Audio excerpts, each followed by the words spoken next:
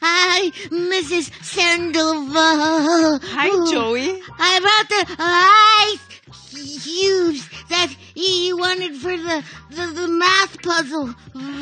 Not ice cubes, blocks. Base 10 blocks. Like the ones we use for math puzzles. Let me show you. Like these. Oh, okay. Let's go ahead and do a math puzzle and maybe that'll warm you up. I am a number less than 40.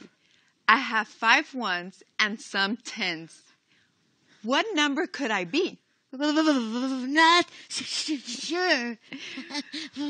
Well, let's use our blocks. So the first thing we need to know is what information was given to us that we can use.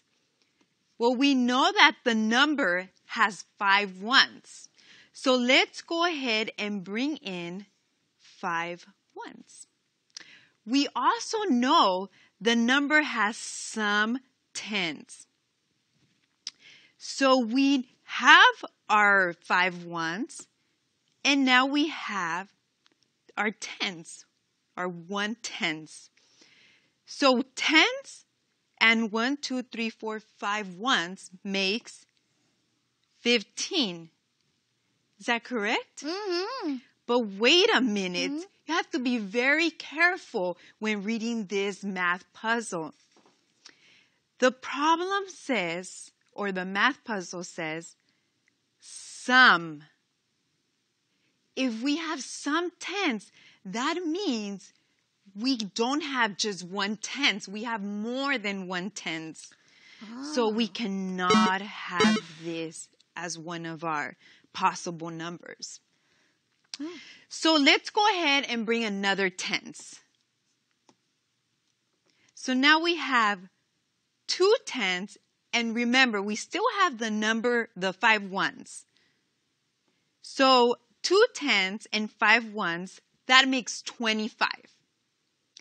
But what if we have 3 tenths and still our 5 ones? That makes 35. And let's again add another tenths.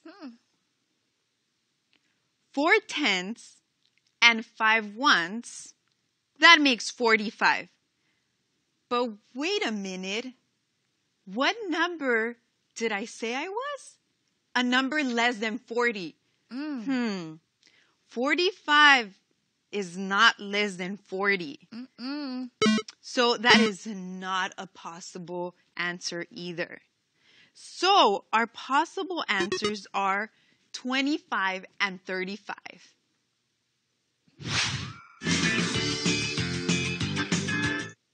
So Joey, did that math puzzle warm you up? Oh, it sure did. Whoa! Looks like that math puzzle warmed up the ice cubes a little too much.